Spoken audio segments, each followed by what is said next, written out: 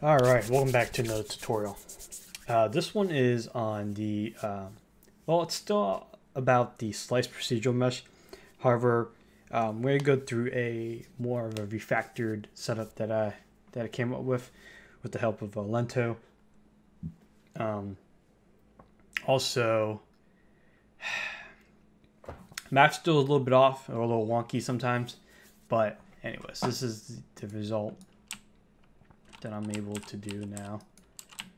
Able to cut and then go here and cut again, cut here, cut.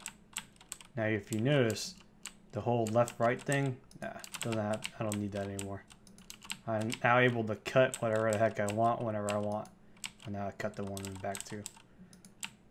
Cut in half, cut that thing this way, cut, bam. Like I said, the map is still a little bit off. There's something not right. And I try to do this in VR. However, yeah, something, I'm not sure if there's gotta be something else that I'm missing for VR because it's just not working correctly. It's just not cutting exactly how it should be cutting. Let's cut right through the middle. Bam. Alright, here's the setup. And if you followed the first series, the first tutorial, then this setup will be nothing, really. So this is inside the first person character. All I did was literally, I gutted this whole thing. Nothing is being used, not used anymore. And I transferred the creation of the procedural mesh though into construction script where it should have been in the first place.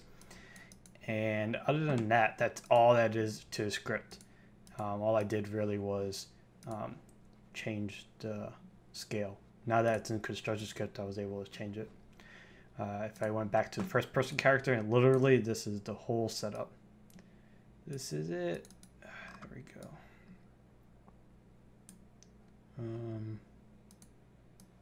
So I'm just using this line trace to get a reference to procedural mesh component instead of the actor. And what that does is I'm able to now just use, just slice anything I want instead of just getting the actor, which I was doing before. So that's probably why, well, that's how you do it anyway. So you can get all of the actors, or sorry, all the sliced meshes that come out of it.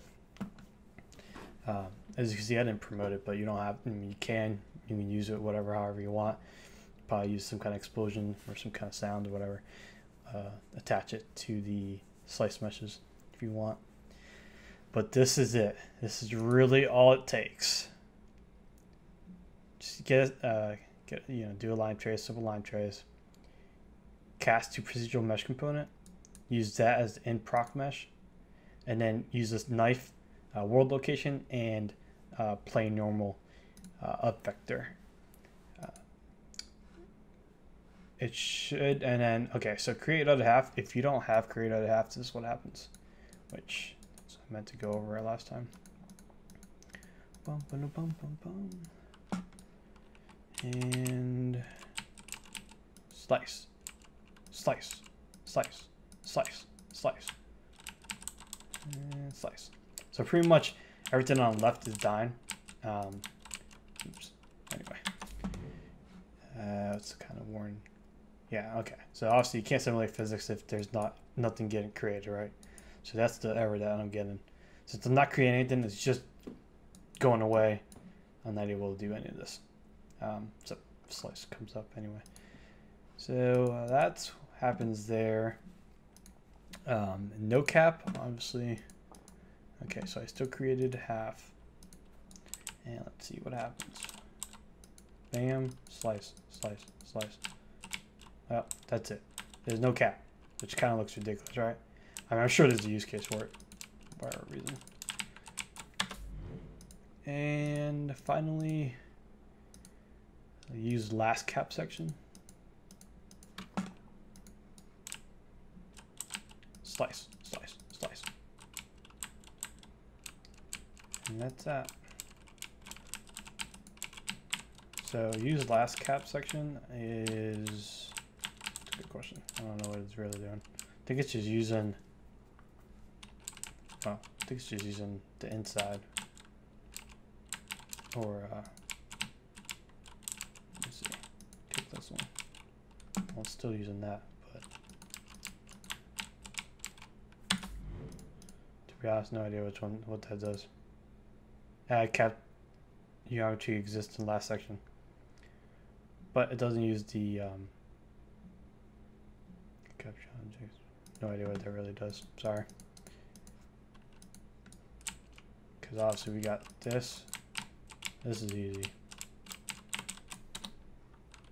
That's just adding the cap material that I added, and then use last section of cap.